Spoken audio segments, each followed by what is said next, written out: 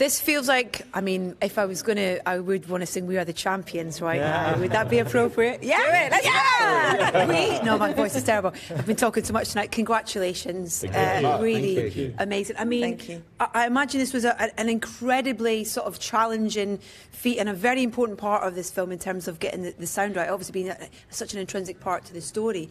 Where do you start with that, and what's the most challenging part of Bohemian Rhapsody and getting the sound right on it? Johnny. Well, the most challenging, when we first saw the script, it was definitely going to be Live Aid. We sort of discussed about how we could recreate Live Aid, and the big worry is, of course, you can actually go on YouTube and watch Queen perform Live Aid. So we wondered what are we going to do that's different to that? What can we do for a cinema audience? Yeah. So it was definitely recreating Live Aid. How do we sort of try to recreate those? Obviously, we wanted to sort of match the performance that Rami and the rest of the cast had put in on that shoot. Yeah. And so we knew we'd need a very big crowd. So that was our biggest worry.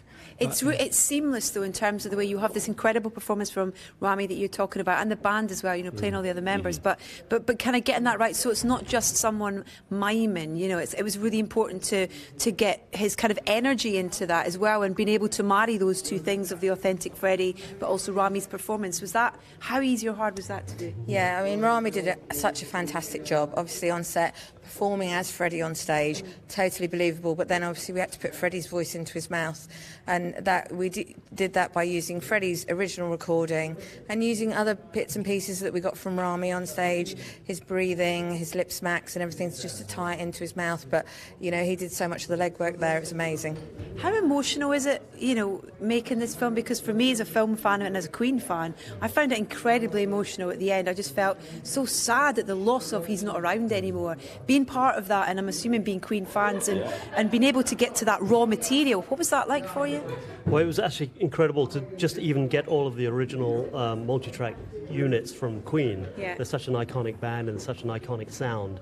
So knowing that we had the responsibility to also get that sound back and put it in the theatre environment, that was emotional enough as it was.